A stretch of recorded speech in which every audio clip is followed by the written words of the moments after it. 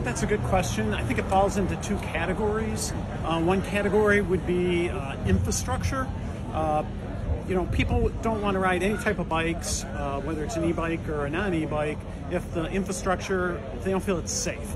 So one good thing that just passed at the federal level was the infrastructure bill, which provides facilities for bicycles.